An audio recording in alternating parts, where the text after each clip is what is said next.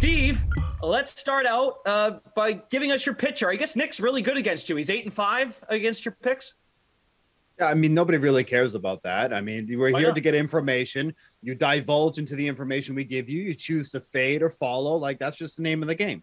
So there's nothing to get all excited about. You can't even mute your YouTube. So let the professionals talk, and we'll get into some information. Let's start off with Sean Manaea. Quiet. Let's start off with Sean Manaea going against the Seattle Mariners. Seattle Mariners are going to win the AL West, but it doesn't mean they have to win every single game along the way. And they're in a tough spot tonight against Manaea, who scored 41 DraftKings fantasy points against them earlier this season. It was his best start of the season by throwing 9 shutout innings with 8 strikeouts against this team. He's also been slightly better on the road, 274 WOBA, 3.03 FIP. Some really good numbers when he's away from Oakland. So I think this is a great spot for him tonight against the Mariners, who, again, they're a fine team. They're still going to win the AL West, but they struggle against lefties and they strike out a lot. So there's a lot of strikeout upside with Manaea tonight. So he's my guy that I'm going to on this 8-game slate.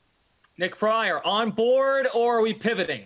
Well, I think Steve raises obviously an important point with what Manaea did last time out, but I'm actually not going with him tonight for Sean Manaea. As much as the Mariners have the 18th highest OPS against left-handed pitching this month, which is obviously not great. They are 7th in ISO against left-handed pitching in July, in their middle of the pack in plate appearances per strikeouts. So as much as Manaea had success against them last time, it was a little while back, I'm not necessarily expecting him to go and be that dominant again. When you look at his price tag, I feel like you can save a little bit elsewhere, or save with your pitching. And I like Blake Snell tonight, and I have a feeling Steve's going to laugh at that. Surprising he hasn't already. 7.8K versus the Marlins tonight, and they're not good against left-handed pitching. Bottom of the barrel against OP in terms of ISO and OPS against left-handed pitching this month, and they are striking out more than anybody against left-handed pitching this month. I know Blake Snell has been frustrating for all of us this season who've backed him in DFS or whatever, but this is a start tonight where he should at least live up to his price tag.